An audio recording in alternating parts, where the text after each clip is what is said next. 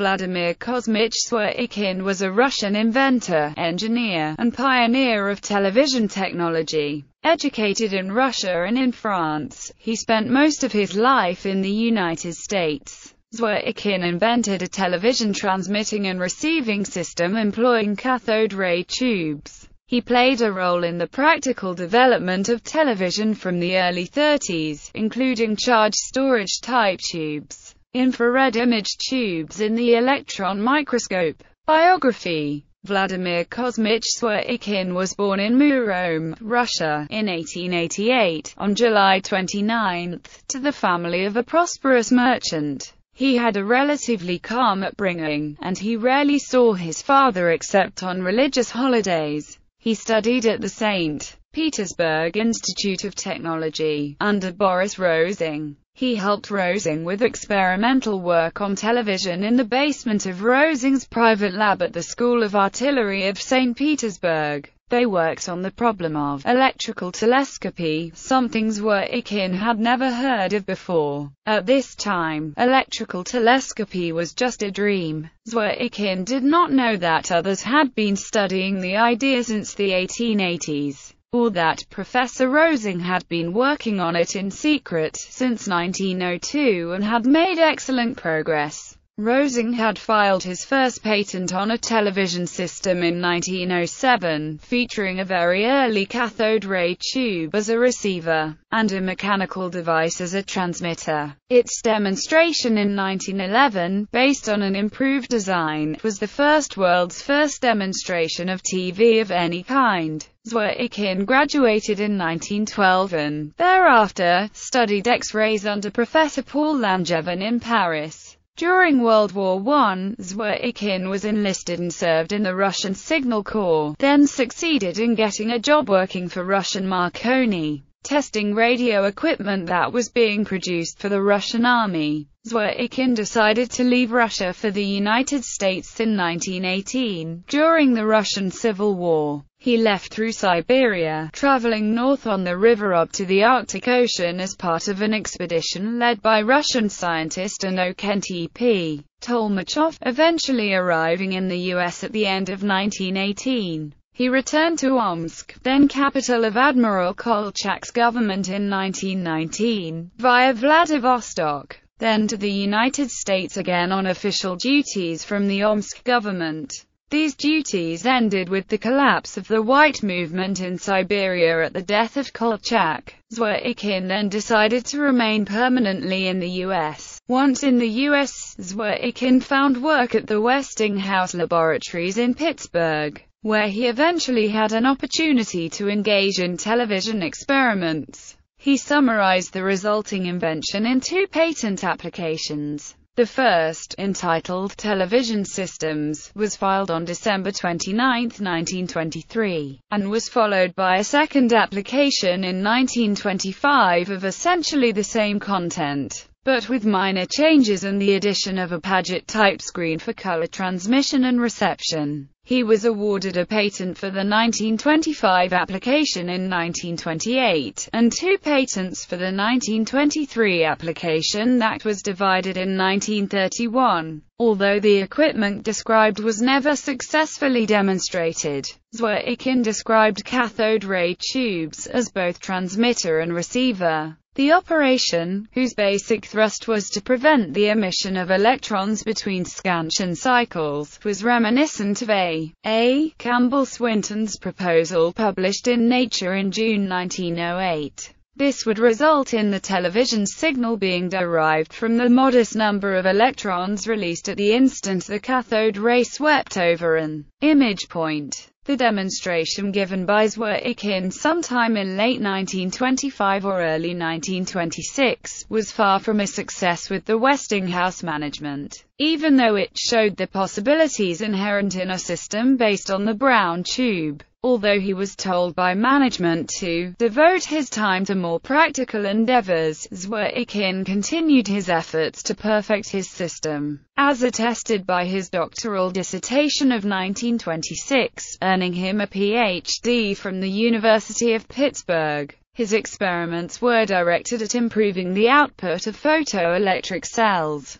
There were, however, limits to how far one could go along these lines, and so, in 1929, Zworykin returned to vibrating mirrors and facsimile transmission, filing patents describing these. At this time, however, he was also experimenting with an improved cathode ray receiving tube, filing a patent application for this in November 1929, and introducing the new receiver that he named the kinescope, reading a paper 2 days later at a convention of the Institute of Radio Engineers. Having developed the prototype of the receiver by December, Zworykin met David Sarnoff, who eventually hired him and put him in charge of television development for RCA at their newly established laboratories in Camden, New Jersey. The move to the laboratories occurred in the spring of 1930, and the difficult task of developing a transmitter could begin. There was an in-house evaluation in mid-1930, where the kinescope performed well, and the transmitter was still of a mechanical type.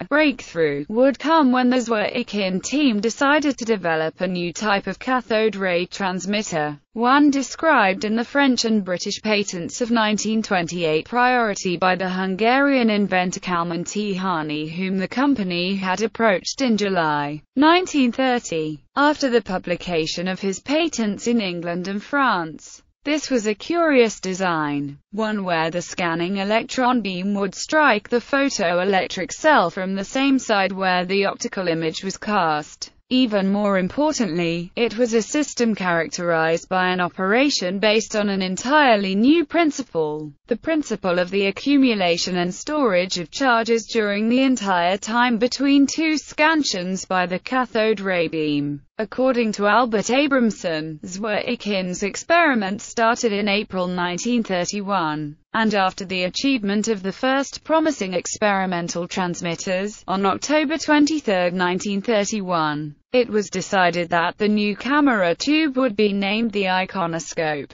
The system was ready to be launched at the end of 1934. A contract had of course been signed with the Hungarian inventor for the purchase of his patents. In early 1935, the new tube was introduced in Germany. It was soon developed there, with some improvements, and was successfully used at the 1936 Berlin Olympic Games as one of several cameras, including Philo Farnsworth's image dissector, for film transmission only, broadcasting the games to some 200 public theaters. Although the tube went through a number of adjustments and improvements, it continued to be called by the generic name of iconoscope. The developments in England, by the British firm Marconi, ME, followed the original charge storage design under a patent exchange. This electronic system was officially adopted by the BBC, whose experimental public broadcasts began in England in November 1936 and initially included the bed system. The British electronic system featured 405 scanning lines, while German television adopted 441 line scanning, and so did RCA following the initial 375 line definition. Zworykin kept his own photographic record album from 1933, which can be viewed page by page on the Internet. Second marriage and calling. Zworykin married for a second time in 1951. His wife was Catherine Polevitsky, a Russian-born professor of bacteriology at the University of Pennsylvania. It was the second marriage for both.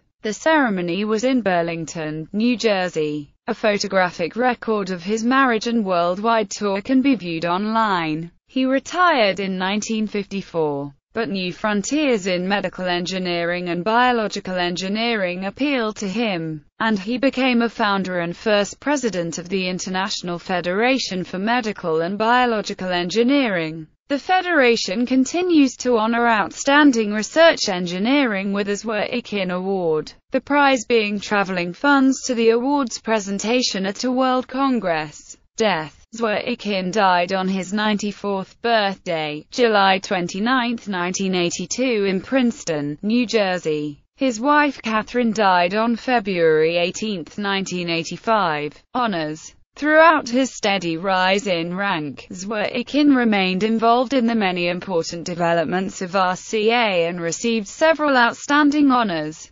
including, in 1934, the Morris Liebman Memorial Prize from the Institute of Radio Engineers. He was awarded the Howard N. Potts Medal from the Franklin Institute in 1947. He was named Honorary Vice President of RCA in 1954. In 1966, the National Academy of Sciences awarded him the National Medal of Science for his contributions to the instruments of science, engineering, and television, and for his stimulation of the application of engineering to medicine. He was founder president of the International Federation for Medical Electronics and Biological Engineering, a recipient of the Faraday Medal from Great Britain, and a member of the U.S. National Hall of Fame from 1977. He received the first Eduard Rhine Ring of Honor from the German Eduard Rhine Foundation in 1980. From 1952 to 1986, the IEEE made awards to worthy engineers in the name of Vladimir K. Zworykin. More recently, the Zworykin Award has been bestowed by the International Federation for Medical and Biological Engineering. The most complete list of Zworykin's awards can be found online at historytv.net. Legacy. Zworykin was inducted into the New Jersey Inventors Hall of Fame and the National Inventors Hall of Fame. Additionally, Tektronix in Beaverton, Oregon has named a street on its campus after Zworykin. In 1995, Albert Abramson wrote a biography of Zworykin, considered by some to be definitive.